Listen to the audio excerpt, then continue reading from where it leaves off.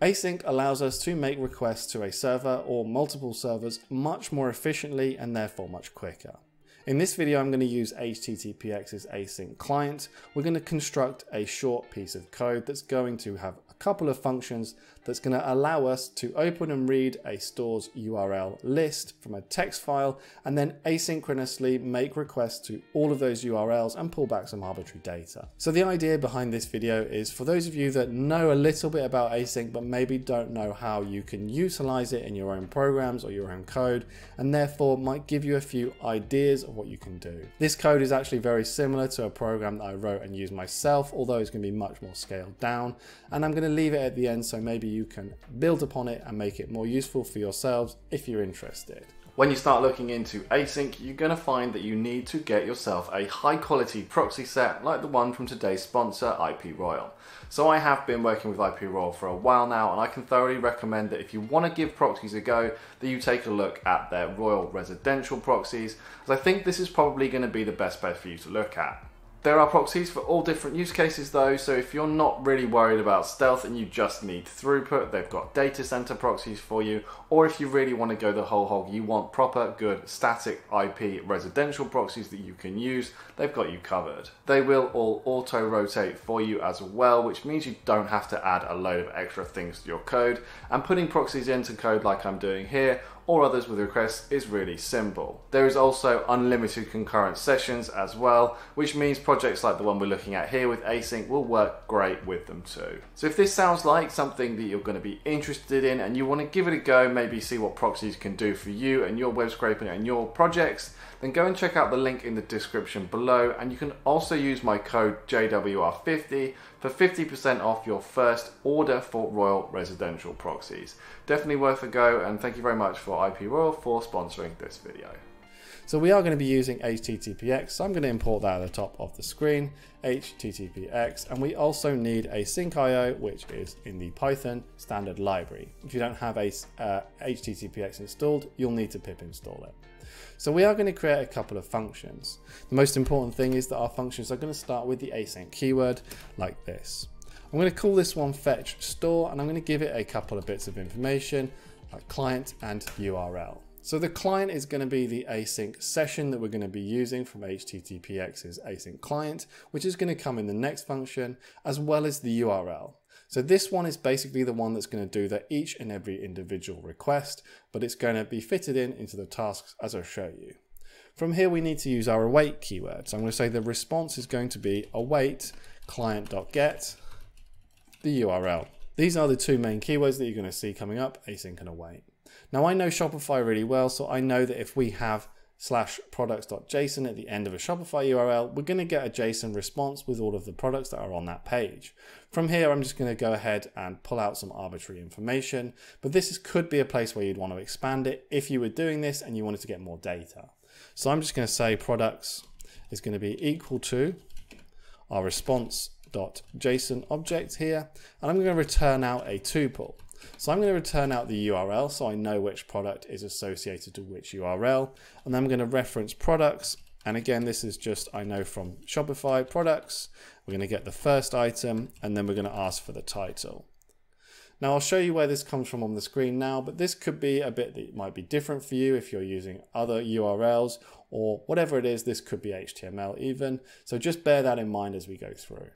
So this is the first function done, nice and easy. It looks very similar to a normal function, just has those extra async and await keywords. And again, we're returning data just like you would normally.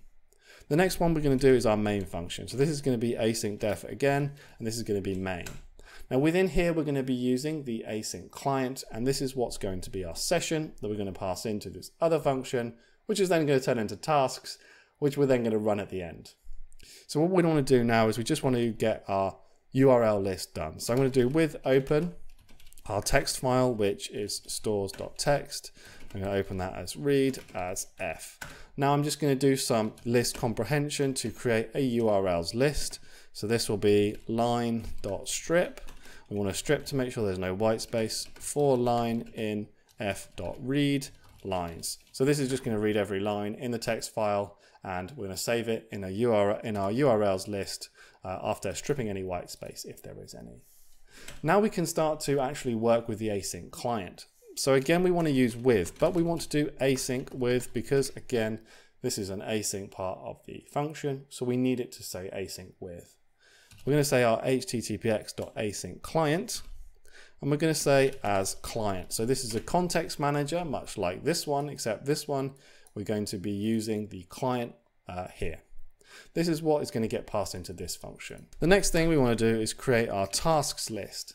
We're going to create a task for each URL using our fetch store function. We're going to save it in this list, and then we're going to gather it all together at the end, and we're going to let the program run through and then go ahead and do the async and await for each of those URLs, eliminating all the time that we're waiting for things to come back. We're actually going to be running other things in those time whilst we're doing it. So we need to create our task for each one. So I'm going to do for URL in URLs. So this is our URL list that we just created. Let's put a space here so it's a bit tidier. We're going to say that we need to actually create a task. So I'm going to do tasks.append. So we're going to be adding it to this tasks list. And we're going to do again with our async io.create task. Now we need to give it the coroutine here, and this is going to be our fetch store function. So we'll say fetch store, and we'll give it the client and the URL. So the client is now our async client, so we can work with that. And the URL is for each one that we've looped through in this list. So now we can use our await. So we're going to say our results are equal to await, and we're going to do async io.gather. And we're going to pass it all of the tasks. We're going to use the star here because it's going to unpack those as it goes. From this, we're just going to return out of the main function our results. So we are creating our async client session, and we are then creating a task for each one using the coroutine, this async and await function we created for each URL. And then we're going to combine all of it into a list, return that back, and we will end up with a list of tuples. Now I'm just going to do if name is equal to main to run this at the end. And to do so, we do our results, because it returns out of the function, is equal to async io.run the main function. This will sort everything out for us.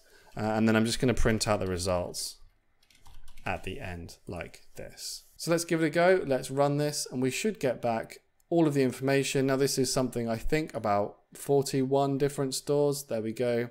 And you'll see that we have a list of tuples with the store name like this. Now over 41 different URLs, this is not going to save us a whole load of time as opposed to just doing it synchronously. Although as you can see there, that was pretty quick. This really comes into its own when you start to use hundreds of URLs or more, because we can eliminate all that waiting time. So what this does is it makes it more efficient in a way. Nothing is going quicker. We can't speed up the response that we get from the server, but what we can do is using async and await and async io is that we can fill in those gaps with making more requests that we have in our tasks. So instead of waiting for the whole cycle, the request to be made and the response to be collected, we're going to actually create multiple requests and then wait and match and get the results back all together as they come back. And this is what makes this much quicker and much more efficient. Now in the code that I've got here, we're not actually doing anything with the results. However, as I've showed you here, we've got 23 lines of code that's going to get that data really quickly. You could then maybe choose to export some more information from it, get more data, and then I would go ahead and save that data to a database. That should be much quicker, and your whole process will be much quicker.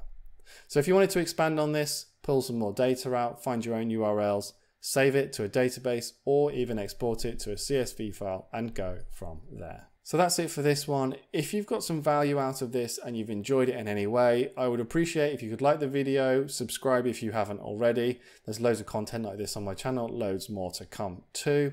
And if you've enjoyed this video about looking at Shopify products, I think you're going to like this one here where I go into it in much more detail.